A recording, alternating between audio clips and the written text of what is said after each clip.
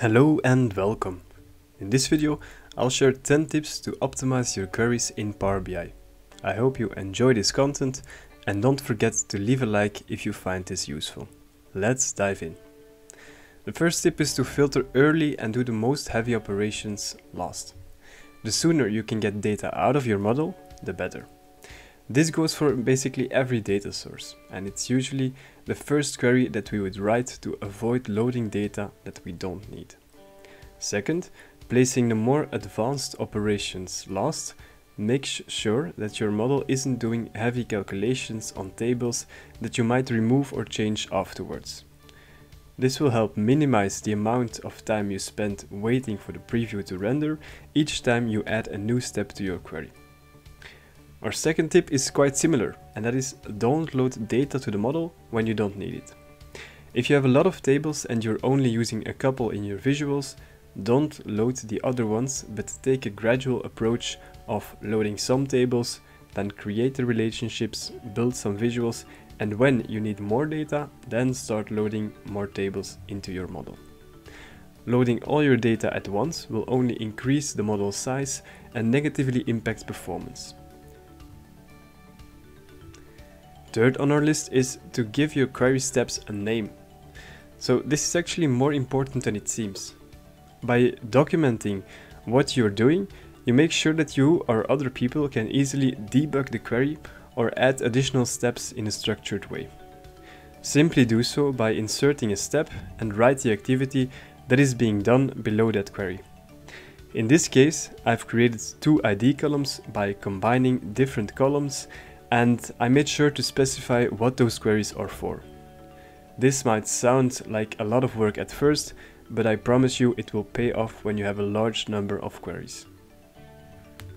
The fourth tip on our list is use the right connectivity mode for your model.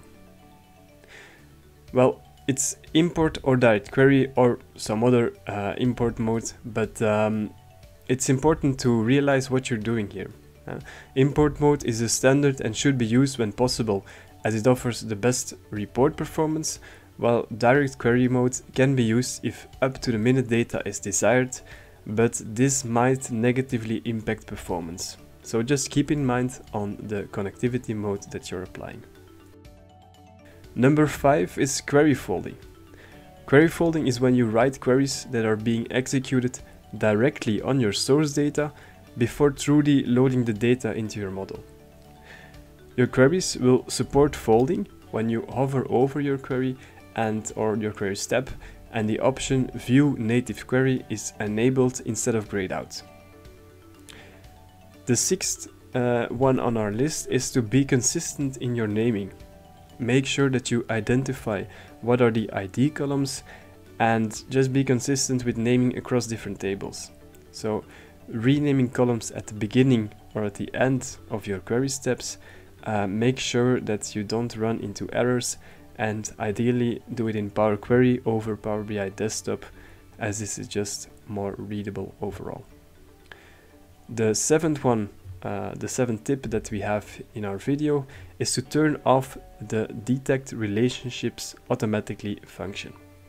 If you have two tables with common fields between them, Power BI will likely automatically create a relationship between the two tables when you load the data into Power BI.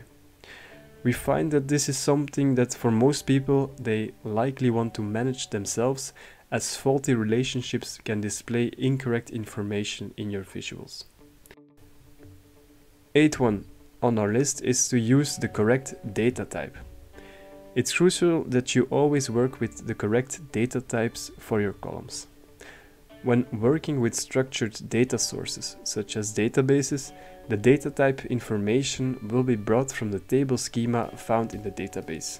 But for unstructured data sources, such as text or CSV files, it's important that you set the correct data type for the columns coming from that data source. Otherwise, you might not be able to perform the measure you want in a later stage. Ninth one on our list is to be careful with joining or merging tables. So make sure that you join tables correctly and that you aren't adding any new rows to the table. A full outer merge, for example, will actually add rows to your table. So just in general, make sure that you are aware of the implications of your query steps. Last tip that we have is to use folders to group tables. Like documenting your work as discussed in the third tip, another way of keeping your data model structured is the grouping of the tables in different folders. To start, you want to keep the dimension tables and fact tables separated, and you might also want to create a folder for queries that you're currently not using, as well as a folder for your parameters. So, that was it for our tips when using Power Query. I hope you found this content useful, and don't forget to check out our other videos on the channel.